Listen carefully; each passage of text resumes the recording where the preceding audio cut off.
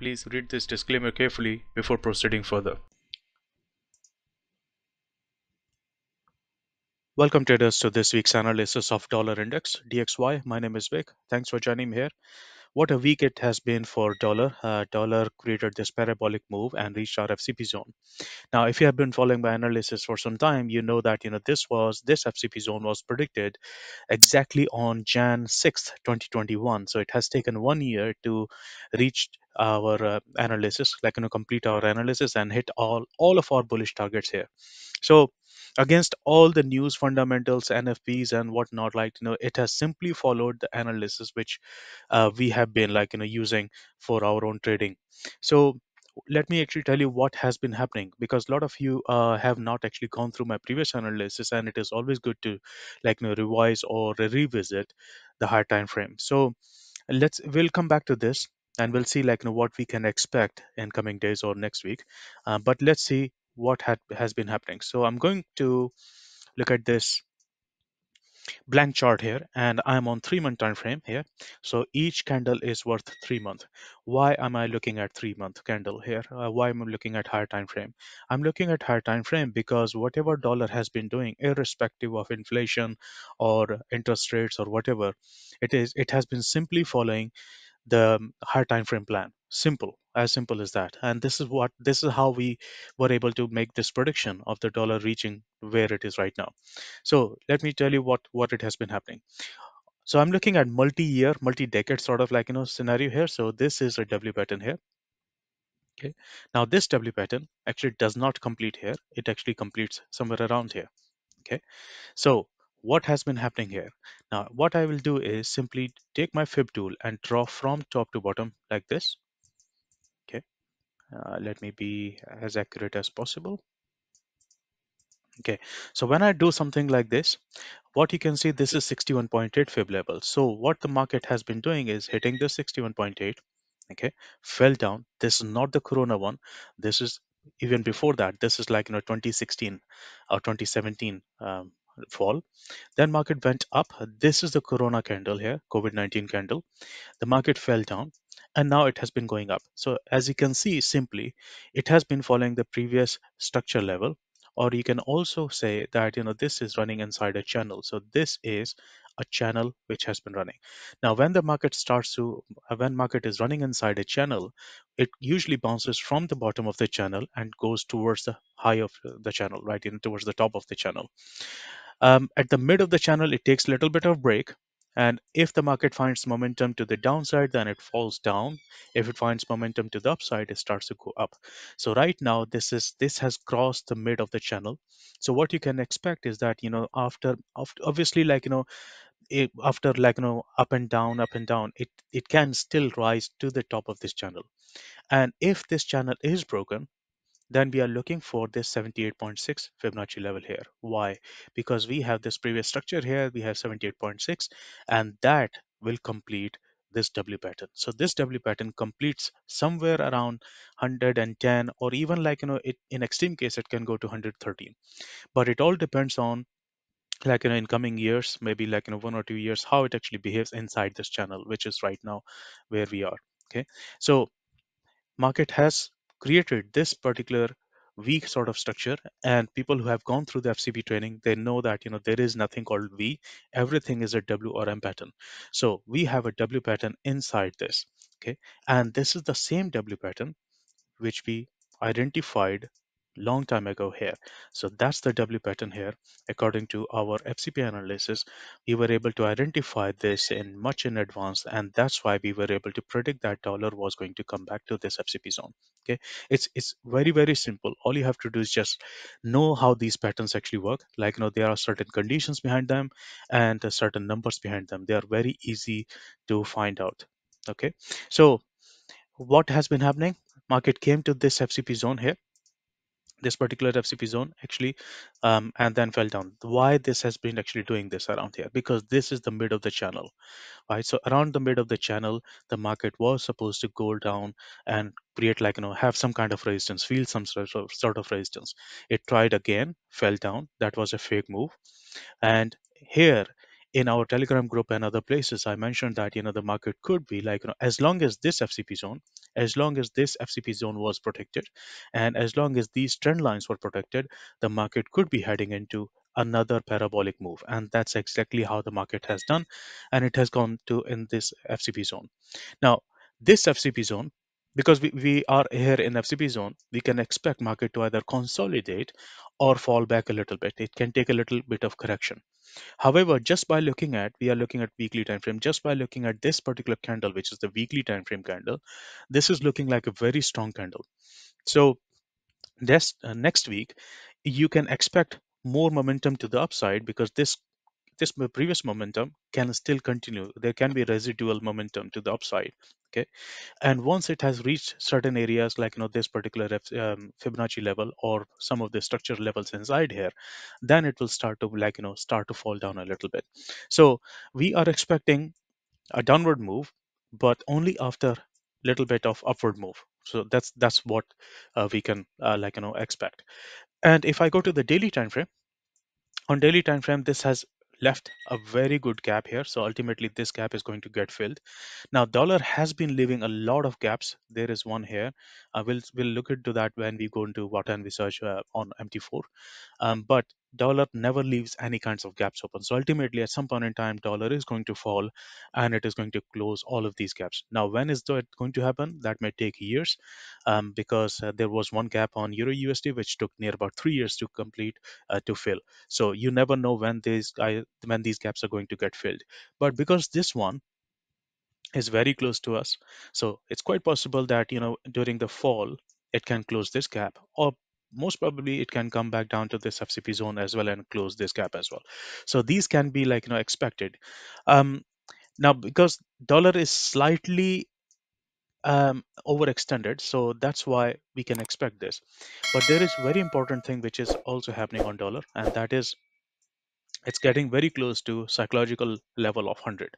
Okay, now last time when it came to 100, right, it was around here, so it went above 100 and immediately came back down. So that's a fake move.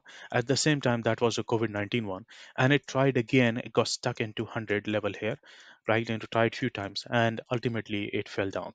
So ultimately, if the market comes into 100, there can be a sell off from there as well.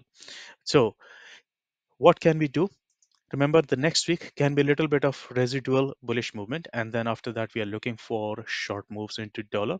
Okay, and if the market gives us momentum and confirmation above this FCP zone, only above this FCP zone, then we can look into the next target, which is going to be around 100, maybe less than 100, slightly less than 100 at first, and then go to 100.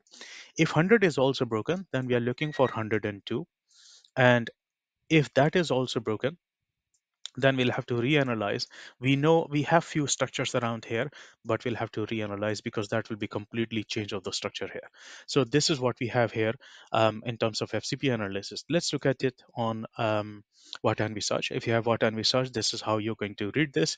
Now, this is turning bullish again. We are looking at weekly time frame. This is turning bullish again, and this target is still open. You see, there is still little room to left. So what I'm expecting next week is, market can actually go slightly higher up, touch this target, and then come back down. Okay, so that is quite a possibility. Wata is also suggesting that this gap has been filled. As I said, and dollar never leaves any kinds of gaps open. So ultimately, after all of these months, it has come back to close this gap here. Okay, but in the process it has left several gaps at the bottom here. I'll show you that in a second as well. So let's go to the monthly time frame first. Sorry, daily time frame first. On daily time frame, we don't have any upward target available here. That means, it is kind of getting overstretched, so there can be a little bit of movement upwards and then fall back down. Let's go to the 4 hour time frame, and these are all the gaps which are available here. So this is 4 hour gap here, and we have this gap available here at 96. So we have gap at 97.78785. I'll post these charts at the bottom of this video in the description. You should check that out, and I'll post these charts in our Discord room, sorry, in the Telegram group as well. So you can have a look at them. Now, if I show you all the gaps which have been left by dollar at the bottom, so there is one around here. Let me actually put a line here. So there's one around 93.49. That's also there.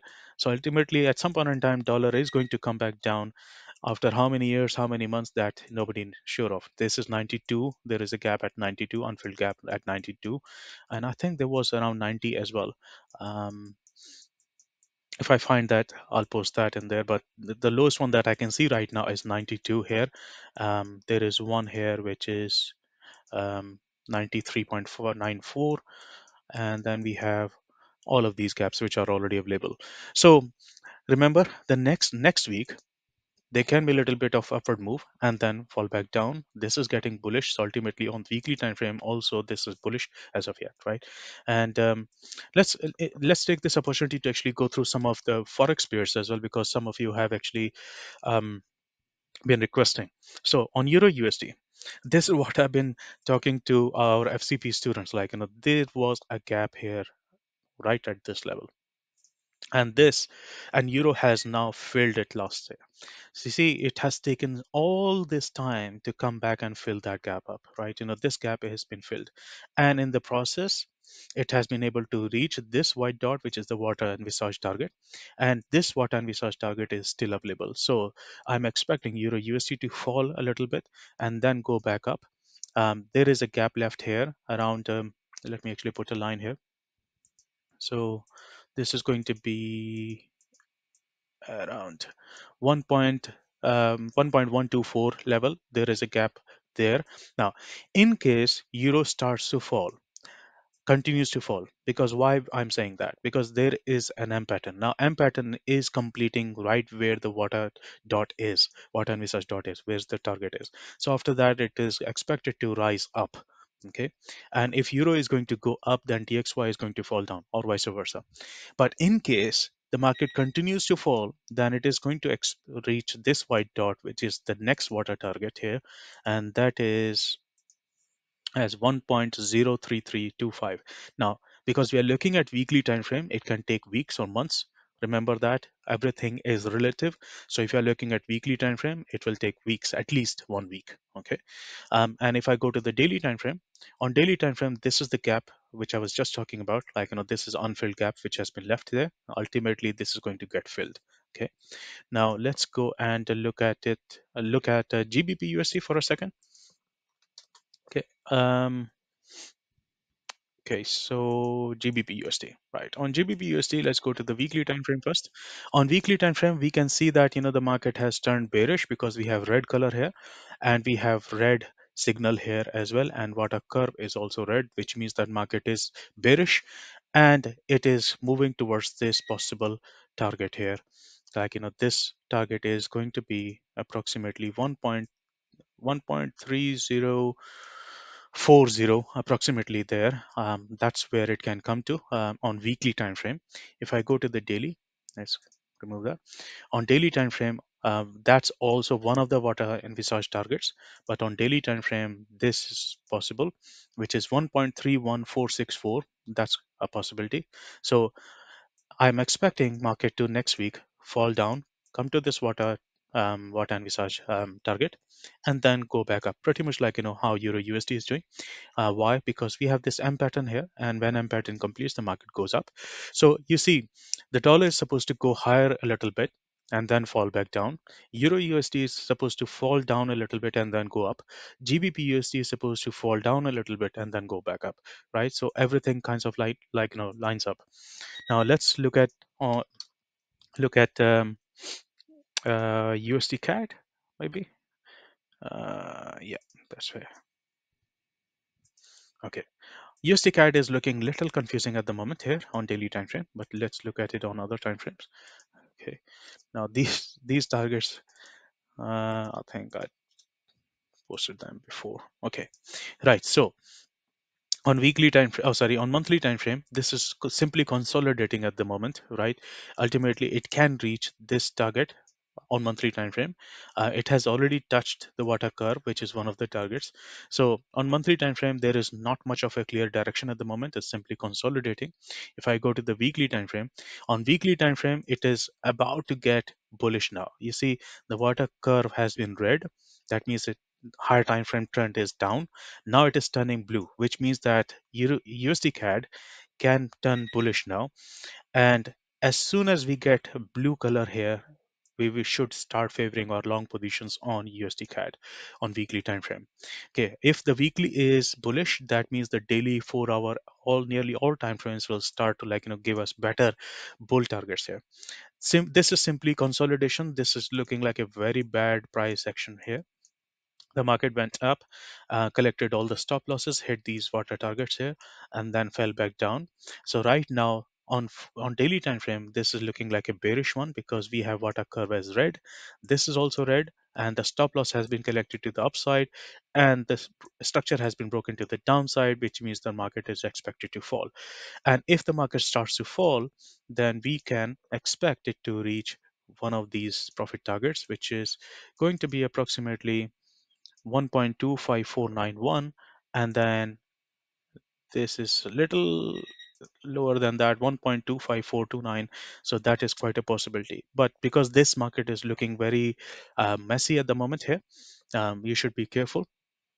But let me show you the structure I was just talking about, just to clarify. So this is the channel. The market went up, okay, completed this W pattern here, come test reach these targets. Because the W pattern was complete, it fell down, and now because it fell down, it broke the structure here, which means that market completed an M pattern. And when an M pattern is completed, it goes up, but now it can come back down to create another complex M pattern here. So this is how we read in our FCP methodology. It's quite simple if you know how to draw impulses and corrections. Okay, so this is what we have on USDCAD. Anything else left? Let's look at AUDUSD maybe. Not sure whether it is there because I don't actually trade AUDUSD myself. Okay, AUDUSD looks like it has been able to reach its profit target here very nicely here. All of these profit targets have already been reached. Okay, because this is blue, which means bullish, blue bullish, and these are the targets here. Okay, on daily time frame, it has reached the target. Now we have a W pattern forming on AUDUSD, and when W pattern completes, the market goes down, but has it completed yet? Let me quickly draw fib on it and then show you what it should look like. So this is 50% right now. So right now the market can actually come back down a little bit. Why? Because it has reached the profit target and there is a fib level here. But I'm expecting AUDUSD to continue to rise up because we are bullish and we are bullish. So ultimately it is going to we can expect it to go near about this level here, which is 0.74340, near about that level. That's on daily time frame. However, we should have checked the weekly first. Yes, on the weekly time frame, let me show you what I mean. So on weekly time frame also we have this target available, but because on weekly we are right there in water curve, right? It has touched the water curve. Now water curve acts as resistance as well, so we can expect a downward move here. But if the market continues to stay bullish, then we can reach this target easily, which is 74340. Okay, so this is overall analysis of dollar index and a few forex pairs. If you enjoyed this analysis, make sure to hit the like button, subscribe to the channel, and share it with other traders and trading communities. And trade well and have a great time. If you're interested in learning how to analyze the markets the way I do using Fibonacci Confluence, then head over to wikinsa.com, and under training section you'll be able to see Core Strategy Training Program. On this page you'll be able to see the testimonials of previous students and also look at the brochure. The brochure has a lot more information including the course structure and the Fibonacci Confluence Training Program curriculum. This is a very extensive program in which we cover basic core Fibonacci concepts along with the advanced concepts to analyze the markets with high probability. If you're interested in joining this program, come to wikinsa.com, and under training section you'll be able to see and submit this form.